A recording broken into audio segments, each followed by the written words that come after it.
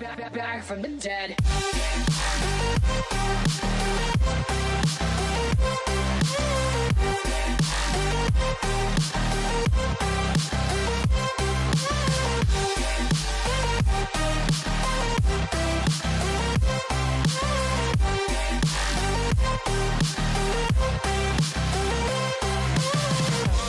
Ladies and gentlemen, the countdown has just begun. Are you ready?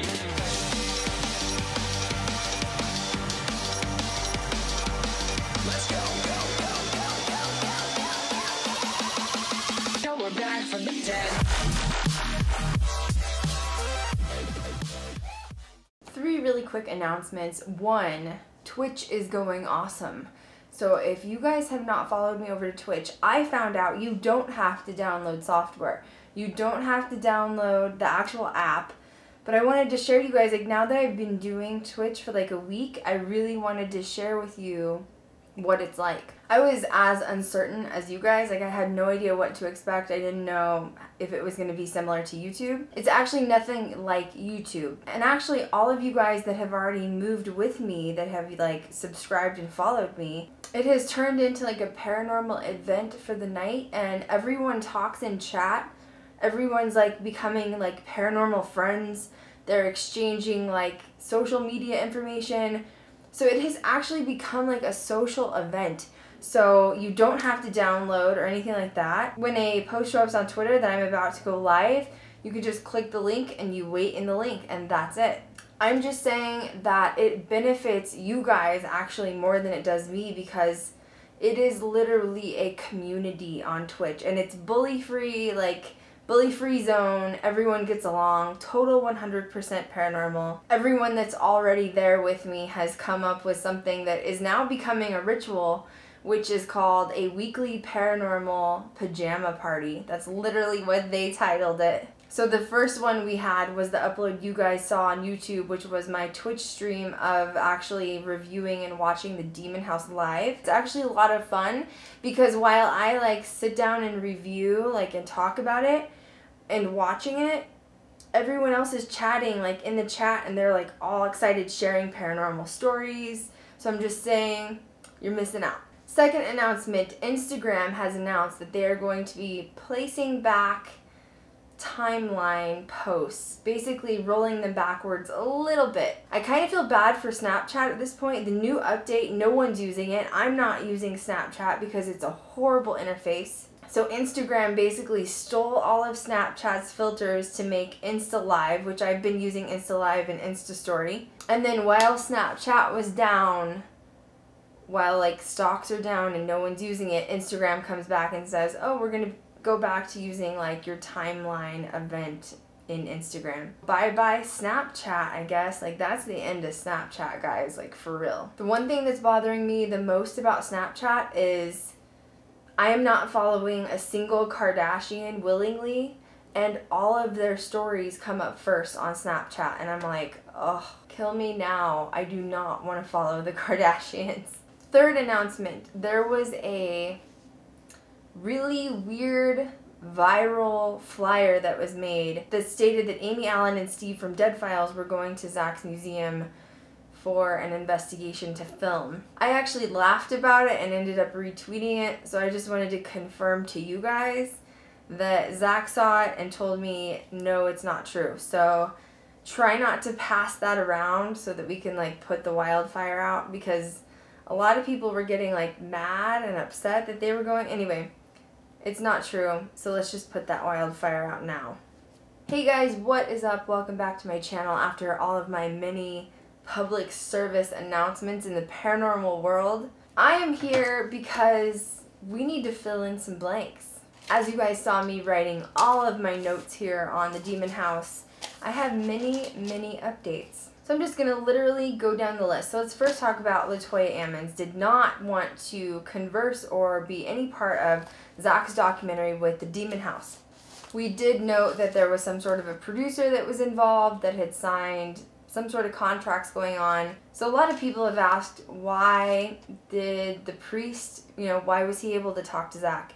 And why were the police be able to talk to Zach along with the social workers and all that stuff? My assumption is that this other production company or producer put Latoya Ammons and her family in something that's called an NDA, also known as a non-disclosure agreement. Speaking of the Kardashians, that's exactly what they're famous for. Basically, anyone that comes in the Kardashians' lives, Kris Jenner makes them sign an NDA.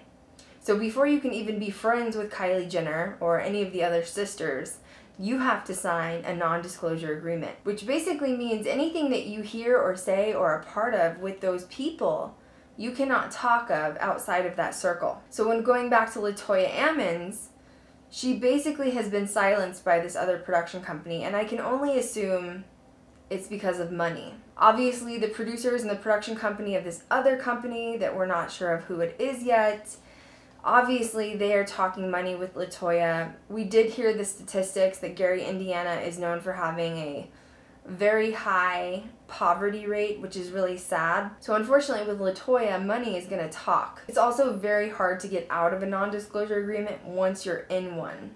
Sometimes they have expiration dates, but usually they don't. And usually to get out of an NDA, you have to go to court and sue over it. So I feel like this topic scoots right into the next topic, which you guys saw me on film live watching the Demon House get actually really upset for Zach that someone was calling him and threatening him to shut down his production. So not only did I do some research of my own, but I also have producer friends in Los Angeles that all called me like the next day. All of them went to work trying to dig up who they could find who had anything to do with this. Working as a producer and in production myself, I will say that sometimes there are things you have to do that are through loopholes. So an example of this would be if I needed to go film at a location somewhere in the world, I didn't realize that I needed a permit to actually film there. So I go to the city, state, or county building and ask them, how do I get a permit? They tell me it's a 3-week wait. Is there a loophole I can find in order to get that production to continue filming at that location? That's one example. Even within loopholes, as a producer, you have to work within the law. You have to work within legality. And whoever this gentleman was not working within legal realms, which is also why Zach was able to expose him, because he was in fact trying to bully Zach. The other thing you have to remember is, although Zach hid his identity for the purpose of privacy laws, when you agree to listen to someone's voicemail and leave them a message, you are agreeing that that voicemail is now that person's property. So for him to leave that threatening message on a recording was kind of foolish, if you ask my opinion. So after doing lots of research, this is what I have come up with. I would first like to state that due to YouTube standards, laws, regulations, guidelines, and rules, I am strictly doing this on opinion and on review. That is to save me, and that is to save my channel. This is 100% my opinion and review. I am not 100% certain on who this is, but in my opinion, I think I have an idea of who it is. Bringing up the very first article that I would like to show you guys, that is titled, Warner Brothers Settles $1 Billion Conjuring Suit, Mastermind Producer Has Been Unmasked. Parties have reached a settlement in this matter, and it seems that longtime disgruntled producer Tony DeRosa Grund, I believe is how you pronounce his name. This is also a picture of this gentleman so that you know who I'm talking about, has been unveiled as the secret mastermind behind the latest attempt to grab a hold of The Conjuring. Profits spew out over 4 films and more to come. So it says the parties are working to resolve counterclaims. This producer is claiming content rights over this huge settlement with Warner Brothers for The Conjuring. While I was editing this, I realized I needed to add a little bit more information. So basically what this lawsuit is about is Tony, this producer, he got in litigation with Warner Brothers. Warner Brothers is the production company that did The Conjuring. So you might be asking yourself, how did he even get in litigation in the first place if Warner Brothers was actually the production company behind it. So here's my opinion. Tony must have had the Warrens or someone involved with the Warrens sign some sort of contract from years ago because he wanted to produce a movie like The Conjuring. If you look at his IMDb Pro digital resume, it shows he only did one movie in 2001, which was Josie and the Pussycats, and then the next one he was given credit for was The Conjuring in 2013. So you might ask yourself, how does someone that has such a successful movie like The Conjuring not have any other movies under their belt? Because we have to admit, Josie and the Pussycats was not a very good movie. Well, obviously he was paid out this millions or billion-dollar status with Warner Brothers, probably because he had a contract or a non-disclosure agreement signed with the Warrens or someone involved with the Warrens. He probably sat on that contract for years with no expiration date. The Warrens probably assumed that the contract had expired because they haven't heard from Tony in years. And then here comes Warner Brothers wanting to do an actual movie on The Conjuring, actually act on it. And then after the success of The Conjuring, Tony comes back and sues Warner Brothers, stating, wait a second, I had a contract or a non-disclosure agreement with them years ago. You have stolen my idea.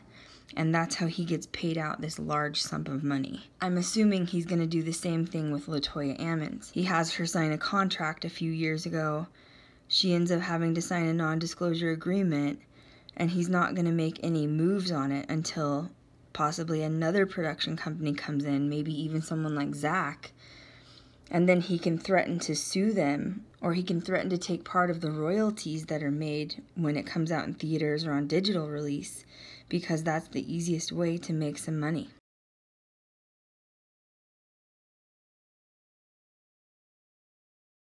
It's undisclosed in what amount he has actually won. We don't know. No one really knows. Usually that stuff is sealed in some sort of a file and you're not allowed to legally, publicly disclose it unless TMZ gets a hold of it. So who exactly is Tony DeRosa Grund, and why is he threatening Zach to shut down his production? Shockingly, this gentleman does not have the biggest background that you would think he had. He was on set, I believe, as a producer for Sabrina the Teenage Witch in 1999. He also worked on one season of Archie, the comic books, in, I think, the 90s as well. The other thing that he's known for is working on the set of Josie and the Pussycats in 2001. And the only other thing is The Conjuring. The Conjuring was in 2013. From what I can see from Mr. Tony is that if he doesn't get his way, he either goes around suing or threatens to sue. That's just what his track line is on his digital print on the internet. What's also so shocking to me is he really feels like he owns, like since he did this billion-dollar lawsuit with Warner Brothers, however much he got, it was a lot. In his mind, it would appear that he owns all paranormal stories to make them his own Hollywood scheme. So let me just read this. This is the other part of the article on him.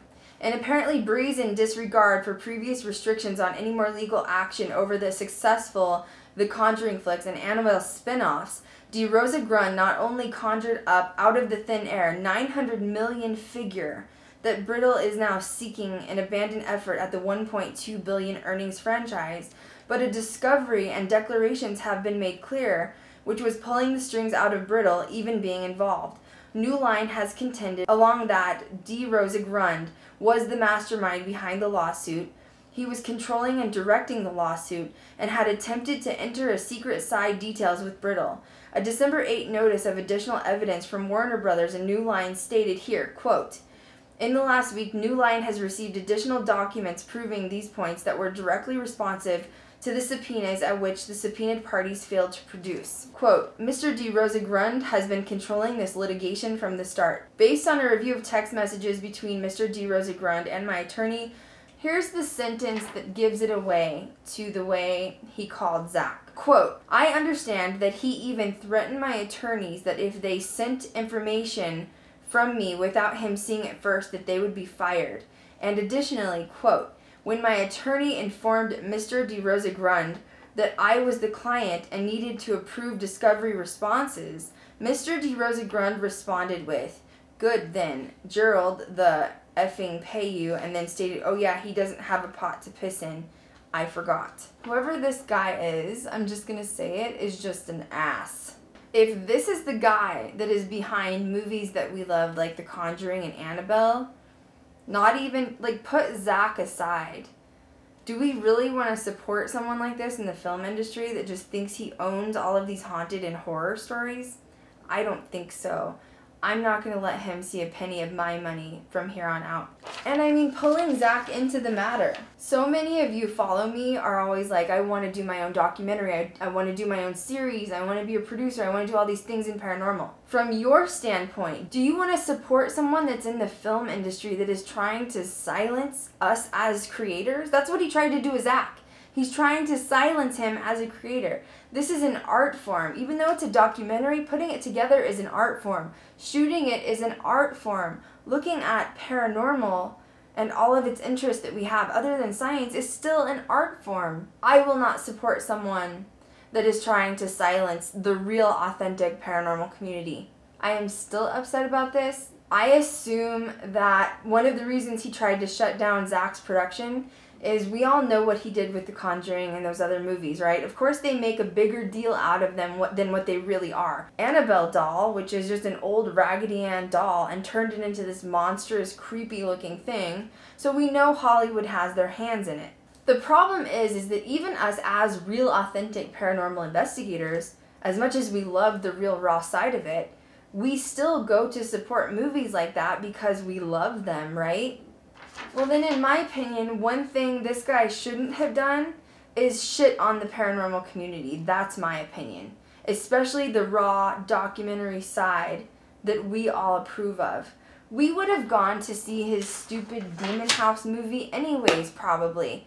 But not when he's like this. I do not like people, especially in film, that do not play fair game.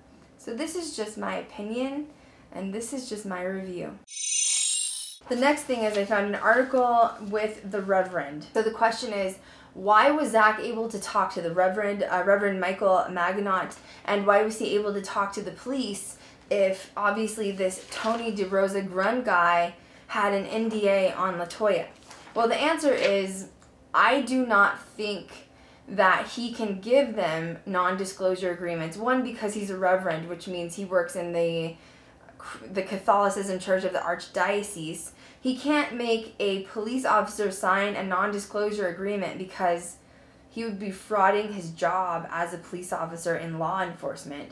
But of course with LaToya, he can hang money over her head. So in this actual article that I found online, it says, the Reverend Michael Magnot has signed a deal with Evergreen Media Holdings to bring the exorcisms of LaToya Ammons to the big screen.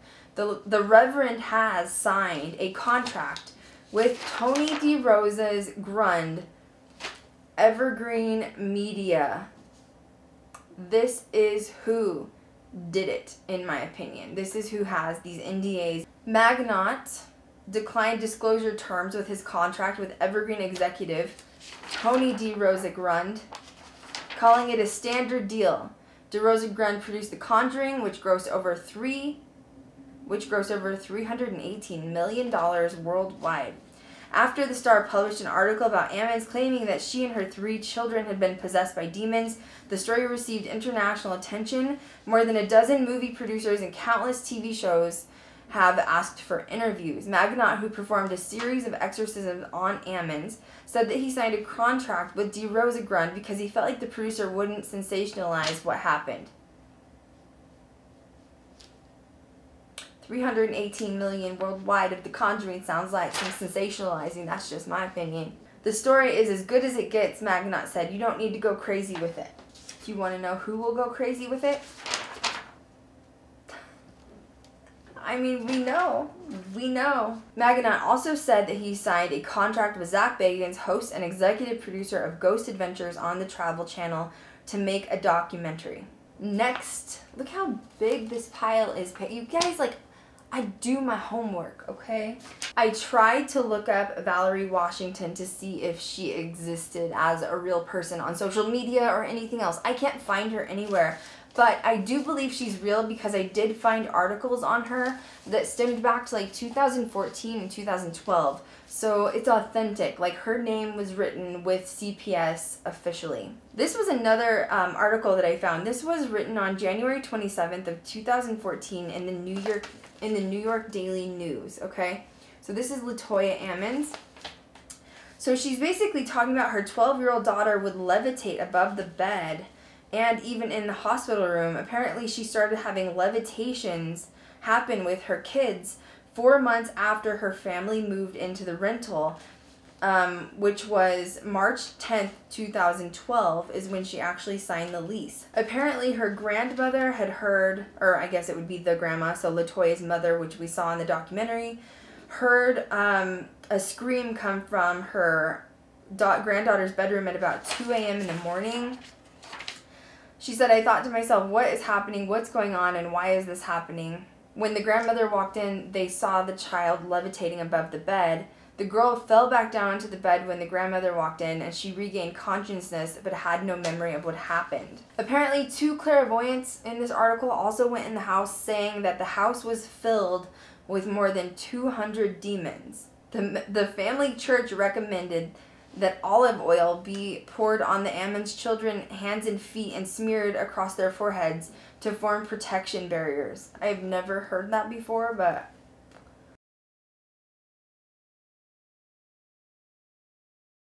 one clairvoyant's recommendation to the frightened mother was to make an altar in the basement with a white candle with statues of Mary, Joseph, and Jesus. So it says that for 3 days, Latoya and a friend prayed over the altar, and for 3 days nothing happened. But then the children that she had began to act out. The mother of the youngest was the seven-year-old boy. So apparently her children were describing what it was like to be killed. Her 7-year-old flew out of the bathroom, and her 12-year-old required stitches after being hit in the head. The girl told healthcare professionals that she sometimes felt like she was being choked, and a voice would tell her that she'd never see her family again. On April 19th, 2012, one family went to see Dr. Jeffrey Onyeukwuu, whose encounter with the children he said he would never forget. They actually have quotes from him. 20 years and I've never seen anything like this in my life. I was scared myself when I walked into the room. Apparently one of the boys started cussing at the doctor in a demonic voice. And then him and his brother would pass out and come to back when they were in this doctor's visiting room.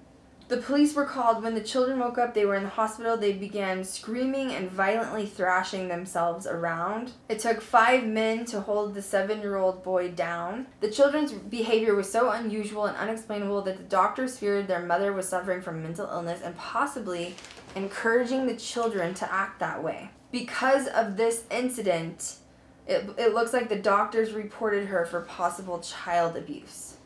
She was evaluated by a hospital psychiatrist, the mother was, and she was to be known of a sound mind. Valerie Washington was called, the CPS worker, to the house to evaluate the children. When she met the youngest, he started to growl and flash his teeth at her, and his eyes started to roll into the back of his head.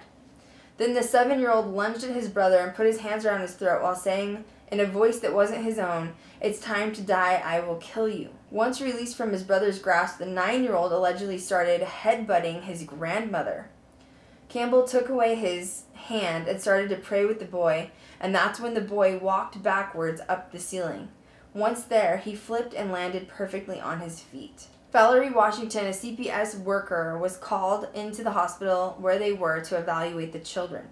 Willie Lee Walker, a registered nurse who was in the room with them as well. I'm going to look the nurse and the doctor up to make sure they're legit. Gary Police Captain Charles Austin accompanied the 2 women with Washington and another officer. Austin tells that after that visit he believes in both ghosts and demons. He also vowed to never go inside the house again. This is when they went to the home. They took the audio recorder. All of their batteries died. While listening to the recorder later, they heard the words say, "Hey." Photos in the home in the basement appeared to have cloudy images on the stairs. An image resembled a face, a green image that allegedly resembled a female figure. Both in the end of the month, the petition of DCS. Okay, so it says temporary wardship of the 3 children was granted by Lake Juvenile Court. The department argued that the children missed the school too much, and their mother argued it was because of illness and because of the home's demons. So they were, oh, that's sad. So the kids were taken away from her mom. Like, that's what this says. Like, that's really sad. So basically, they did deem that they needed to be removed, so they were taken away. During their wardship, which means they're like staying with their foster family, the children were given evaluations by separate psychologists. Each evaluation report concluded that the children's behavior was reinforced by their mother or relatives. In the meantime, several exorcisms were performed by Reverend Maganot. By June, Ammons and her mother had moved back to Indianapolis. By November, the children were returned to their mother. The DCS met with the family with their assessment and found no demonic presence or spirits in the home. This article is strange to me, but it would sound like a typical county not wanting to deal with it. So basically they're saying that the police officers witnessed this, there's a doctor that witnessed it, a CPS worker, a psychologist that witnessed it, and they took the children away from their mother, but then they returned them back to their mother and ended the report with saying no demonic presences or spirits are in the home. Of course they are, because unfortunately, you know, where they have foster children, they're just like so overwhelmed. They have too many kids in the system, so they probably just deemed it was fine, and then it was over. I just want to look up this doctor and nurse really fast, so I'll be right back.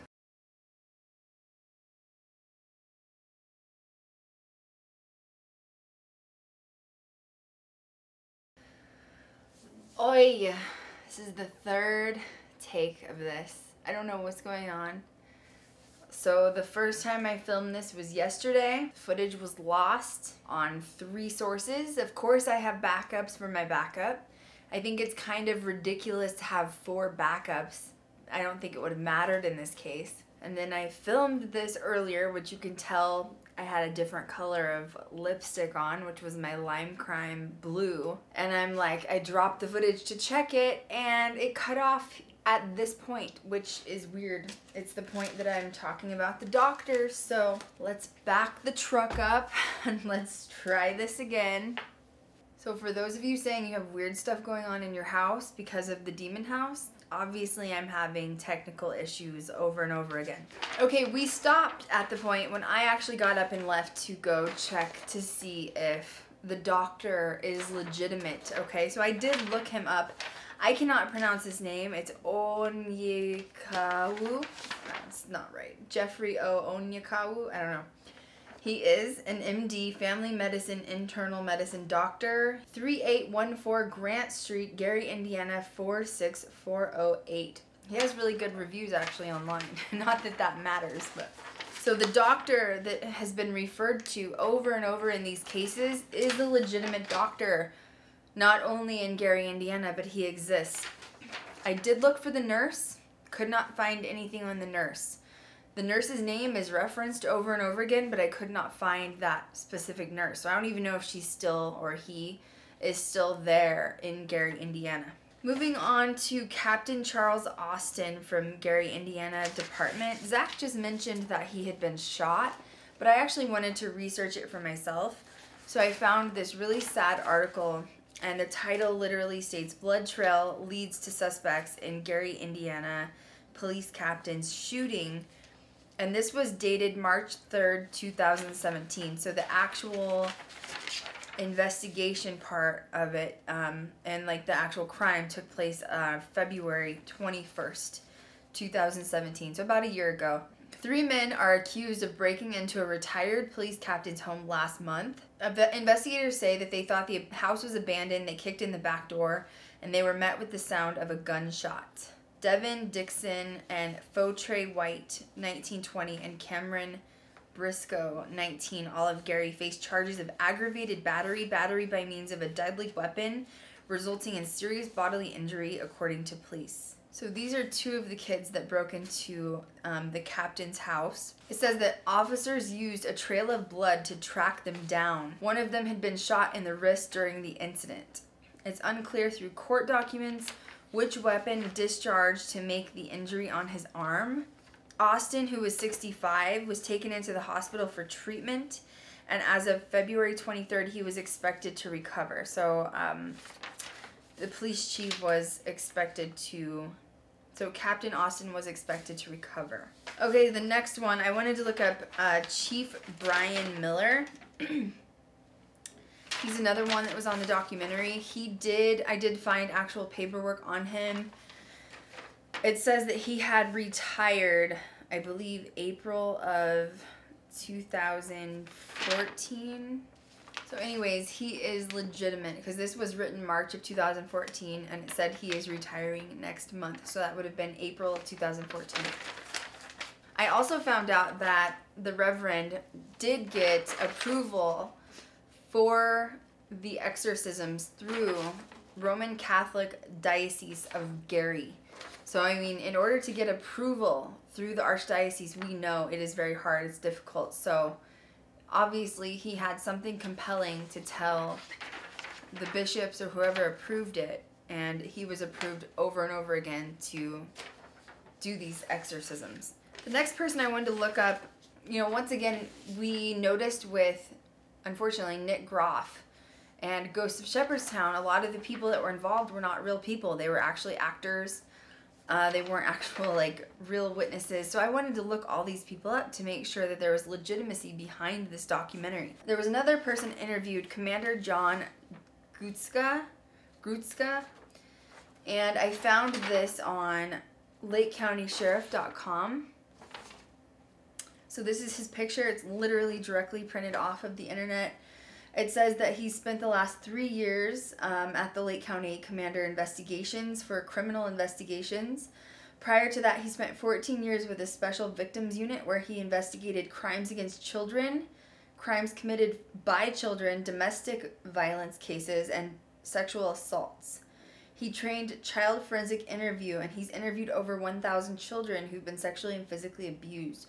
So that's probably why they brought him in, if he was kind of a pro at investigating children, because, you know, the 3 kids that were involved in this case. So he is real. He's a real person. The next one that I'm going to bring up is Dr. Barry Taff.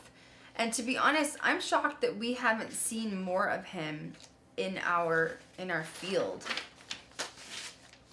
So I printed a ton of stuff about him off of the internet, and he holds a doctorate in psychophysiology with a minor in biomedical engineering. He's a world-renowned parapsychologist. He worked with the UCLA's formal parapsychology lab from 1969 to 1978. And he's done over 4,500 cases of hauntings, ghost, poltergeist activity. He has also studied telepathy and precognition. So he's an interesting person. I do follow him on social media. Just Barry Taff, look him up. He has a Facebook page and a Twitter page. It doesn't look like he uses his pages very publicly. I was hoping to get some sort of an update on his health for you guys, but I could not find a thing. But his website, if you're curious, is Barry, B-A-R-R-Y, Taff, T-A-F-F.net. And he has a lot of his case files on there from different things he's investigated and done. So if you're curious and you just feel like having an open mind and reading some of the stuff that he's done, like with a PhD, which I think is amazing, look him up. I was really impressed by his website. He has a lot of really cool stuff on there. I appreciate that he has his doctorate, but that there are just unexplained things you can't explain. And he also was a part of the Entity case, so I just kind of wanted to go over that with you guys. So this was a book that turned to a movie, but I found a little short blurb about it. The Entity case was also known as the Doris Bither case. It's the Entity hauntings, which is an alleged haunting that occurred in 1974 in Culver City, California, where a woman named Doris Bither alleged that ghosts of 3 Asian men were raping her. The case inspired the book, The Entity, which was also made into the film in 1982.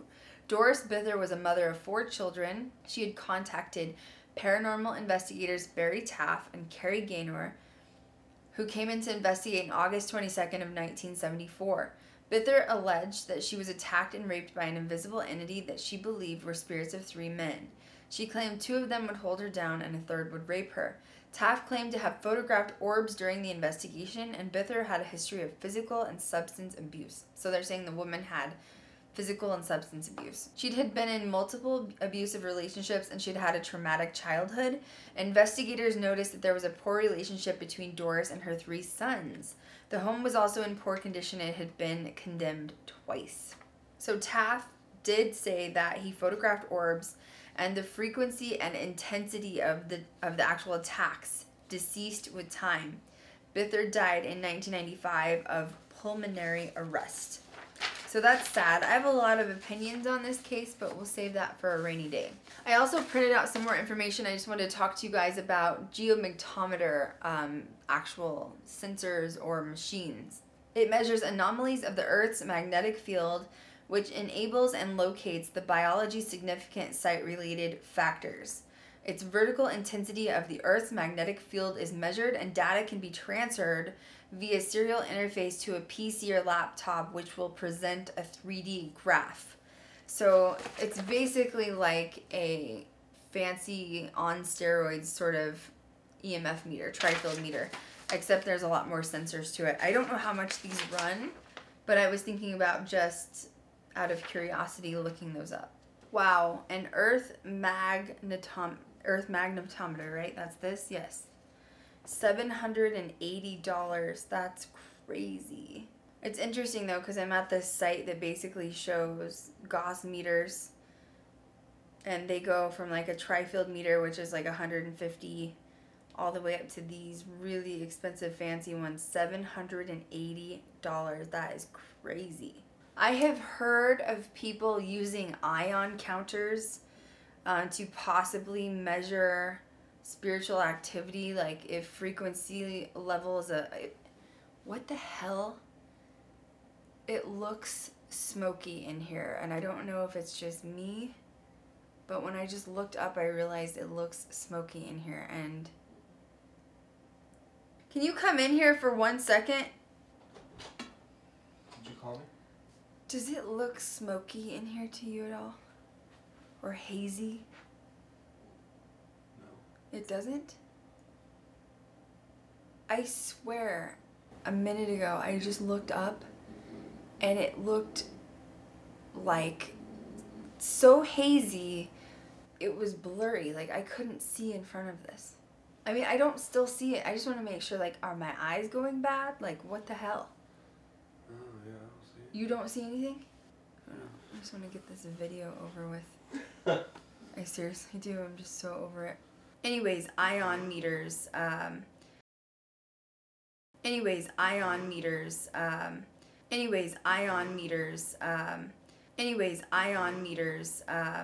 So they do have ion meters here, 410 all the way to 720, depending on what you want to spend on it. So I feel like it's gonna take forever for me to get through this video. I don't know why. It's just like, ugh. And so many complications surrounding it.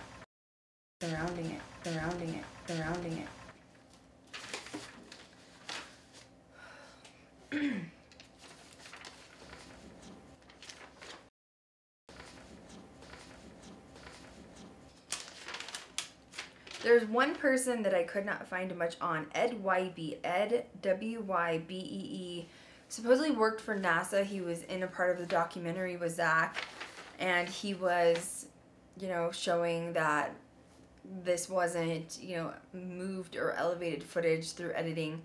If anyone can find any information on him, will you please send it to me, because I couldn't find anything on him. Now that we have finally made it to the end of this video, are you guys still experiencing weird things like I am?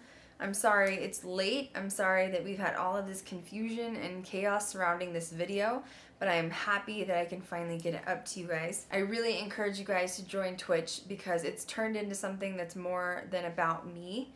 It's also about this paranormal family that we're trying to, you know, create and build. And I think it's important because when you're in paranormal, sometimes it can feel lonely and dark, because not everyone in your personal life understands how interested you are in the other side.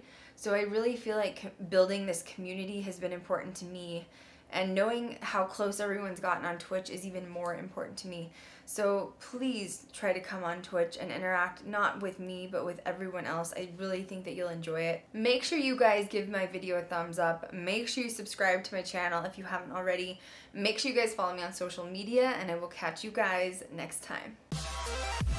Hell yeah.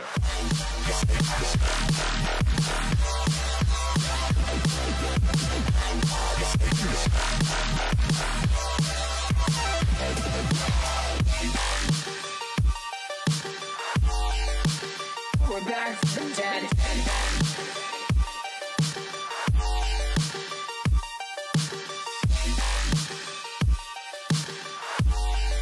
Back from the dead. Back from the dead.